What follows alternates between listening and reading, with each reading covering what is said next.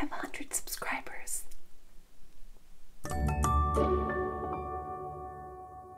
Hello, hello, hello. So the funny thing is I stayed up far too late last night making notes to make this video, having no clue that I was near having 100 subscribers. Holy cow! Yay, coincidences. Those are fun. Today's video is basically an abundantly apologetic trailer for the future of Squirrel's bookshelf. And while I know that in the grand scheme of the YouTubes, 100 subscribers isn't that many, I do not want to take for granted any of you for 1 second, because I really do appreciate every single person who has chosen to spend any moment of their lives watching content that I've created. So thank you. Just thank you. So with that in mind, I'm sorry that I've been gone so long. I've had a couple of video requests / inquiries, so I want to let you know those are still coming. Life has just been a bit complicated recently. Without boring you with too many details, hopefully, let me explain where I've been lately. So my husband and I, up until very recently, have been living in a very small flat within a Regency style but Victorian era house. We love our flat. We have put a lot of sweat and love and ourselves into our flat.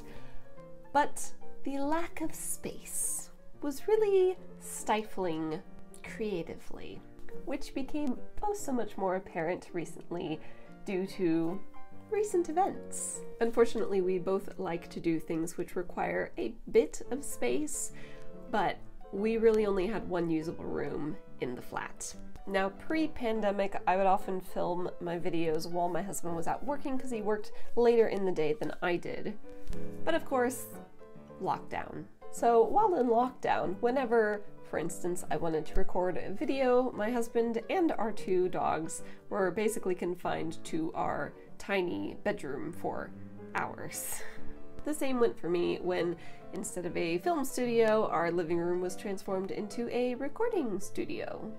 Side note, check out some of my husband's multi-instrumental, multi-track awesomeness if you feel like it.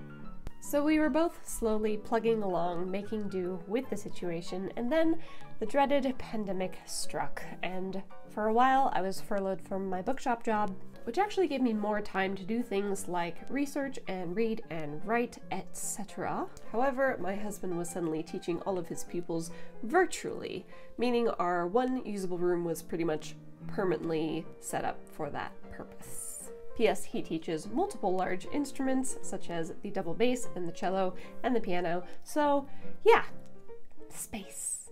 Anywho, my opportunities to film were all but annihilated, as was my motivation due to the situation. Then my husband and I had a long chat and realized we desperately needed to upsize, and actually now is an opportune time to do so for many reasons. So when the lockdown restrictions lifted and we all felt safe to do so, we started partially moving our stuff out of our flat and into my mother-in-law's house, where we currently are, and where we have been for the last several weeks while we put our flat on the market and went house hunting. On top of that, my bookshop resumed business and I was given a promotion and extended hours. My husband and I each attempted to plan 30th birthday celebrations for each other amidst the COVID-controlled world. And my UK spouse visa was up for renewal, so we were completely caught up with getting all of that together. We apparently just have a habit of piling on the major life events simultaneously. Anyway, I am pleased to say that both our flat and our prospective new house are sold subject to contract, and my visa application is submitted pending approval, so everything is moving in the right direction. Knock on wood, touch wood. I find it funny that the Brits are a bit lazier in that respect. So where does that leave this channel?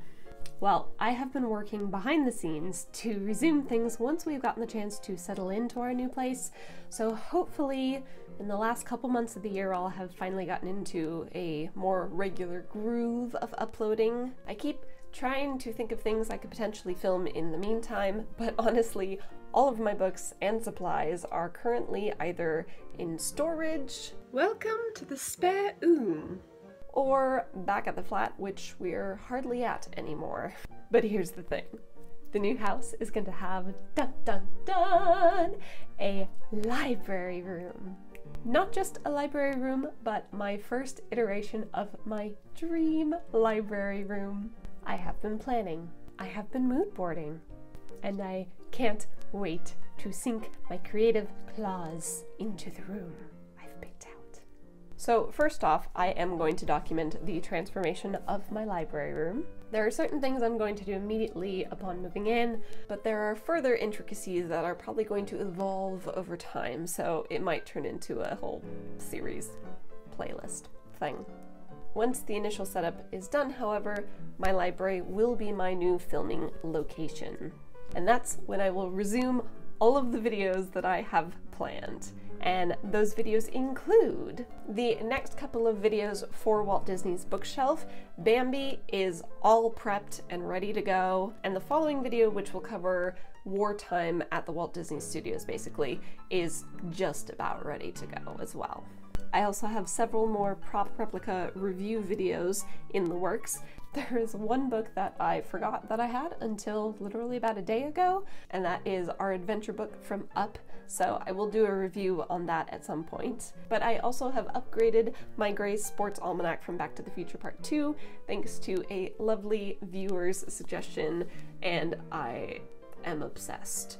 I also bought it with a replica of the Ooh La La magazine, so I will be doing a video covering both of those as well. Coming shortly in the post are also a couple of Harry Potter prop replica books, so exciting.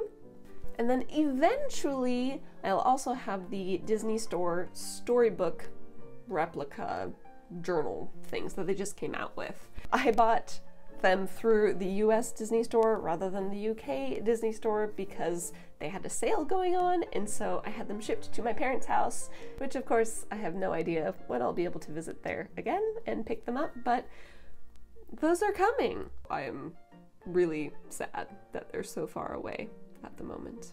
I think that's all on that sort of front. Ooh, no, I will also have 2 follow-up videos regarding my Fantastic Beasts and Where to Find Them first edition and Tales of Beetle the Bard, because those 2 replicas, which are journals, which I already reviewed, I mentioned that I'm actually going to replace the journal pages with one of the actual published books to turn it into a proper replica. So I do still have plans to do those. I just need the space and the tools and the setup, obviously. I did have a question about that, so yes, those will come eventually. Moving on in my coming soon-ish list. I actually do have a couple of more book repair tutorials. They're already filmed, they just need editing, and all the commotion of life I sort of forgot that they were sitting on my computer. So I will attempt to finish those in the near future to fill some of the void until I get to move into my new library. And then after I get those existing repair tutorials uploaded, the next repair tutorial I have planned is one that was requested, and that is how to remove pen marks and writing in books when it's actually possible. Finally, a few other miscellaneous videos that are completely, if not near completely, prepped and ready to be filmed, and those are a guide to book collecting on a budget. It will have some information about first editions as well. A video about the history of Fahrenheit 451 by Ray Bradbury. Now this will be the second video in my banned book series, the series on which my YouTube channel was founded, but hasn't seen another video since, despite grand continued plans. If you haven't seen my first banned books video on The Handmaid's Tale, I'll pop it up right here. But yes, I've had this one in the works for quite a while. I don't know why it's taken me so long to actually finish it, but you know, gonna get it done.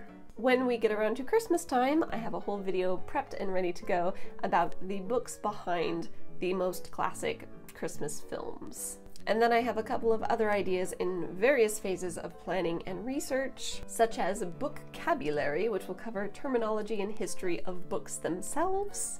And I think I'm going to call it From Page to Stage, which will be about the books that inspired musical theater, because I'm also a musical theater nerd.